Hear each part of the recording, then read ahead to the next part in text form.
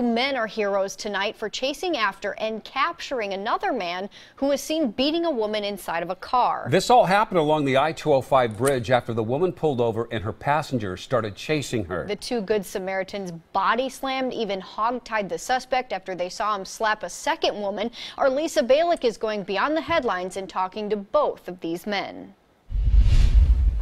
Up there along the bridge by exit 14 is where they struggled to stop the man, and they didn't hesitate to capture him after what they saw. I saw him strike another woman who turned out to be an off-duty firefighter, according to the fire department that came out. At that point, I was rather upset. That's what prompted Joey Thomas to step in. He was heading home from work when traffic suddenly stopped on I-205 by the Camas exit. He jumped out and started chasing after the man. So did William Byram, another driver. They said, "That guy's hitting that lady." And I was like, that guy's not going to hit that lady anymore. Byram then saw the man hit the second woman. While I was trying to talk to him, he'd hit the lady. And that's when we were done.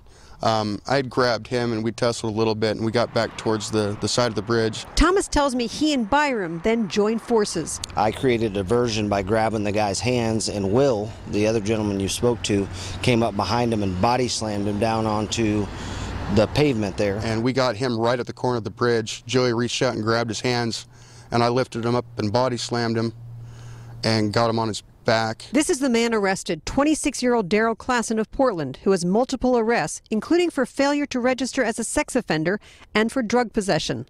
Thomas and Byram made sure Klassen stayed put until police arrived. I ran back to my truck and got a leather strap from my briefcase and hogtied the guy. Did you do it again?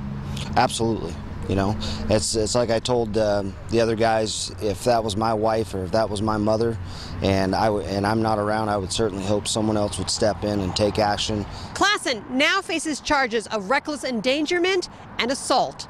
Along the Columbia River, Lisa Balick.